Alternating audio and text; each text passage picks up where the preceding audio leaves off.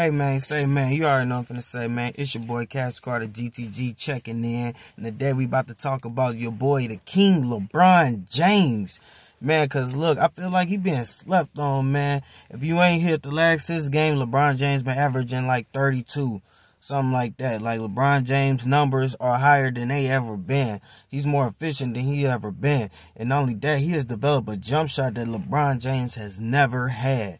And you see I got on the Lakers, you know what I'm saying, got the Kobe Lakers shirt on today, man, because, you know, he doing good for Kobe, man. He hitting that fadeaway so good, so wet, just like Kobe would. You know what, not just like it, but he was pretty close, man.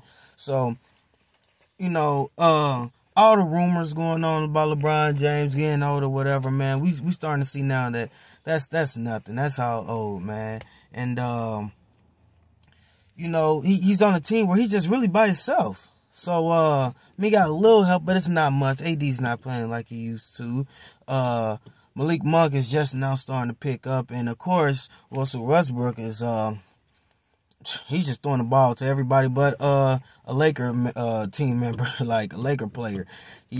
Sometimes I wonder if he's playing for the other team, if he's shaving points or something.